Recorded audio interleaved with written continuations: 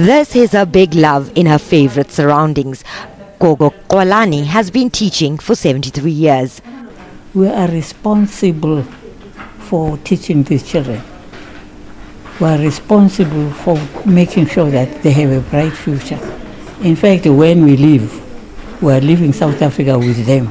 She teaches geography to grade 12s. She also commands great respect among her colleagues.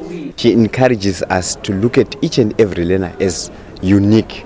She encourages us not to bunch them all up, but to look at their own individual qualities. Teaching runs in the Qwelane family. Both her parents were teachers and her two daughters also followed in her footsteps. She comes back from school at 4 o'clock. Then she will rest for maybe an hour. Then she will start marking or reading. And then she will sleep at about 9 or 10 o'clock. At 2 or 3 a.m. she's up again.